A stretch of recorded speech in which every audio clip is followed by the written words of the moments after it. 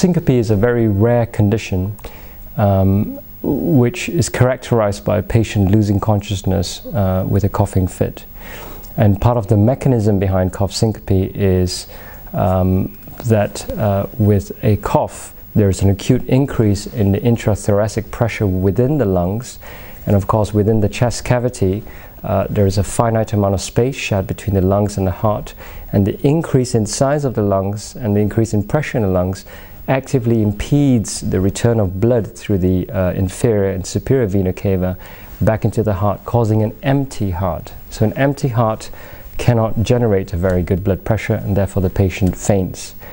Now, treatment for cough syncope in any situation really should be directed at treatment of the cough, because if you get rid of the situation, as with any situational syncope, you will get rid of syncope. So the most common cause of coughing in this patient cohort would be coughing related to an intrinsic problems with the lungs. So whether it's asthma, which is undiagnosed, chronic obstructive airways problems, or problems sometimes with swallowing. So some patients have an oropharyngeal weakness, for example after a stroke, or an intrinsic weakness and an inability to swallow safely. And so the food goes down the windpipe rather than esophagus, and that triggers a coughing reflex.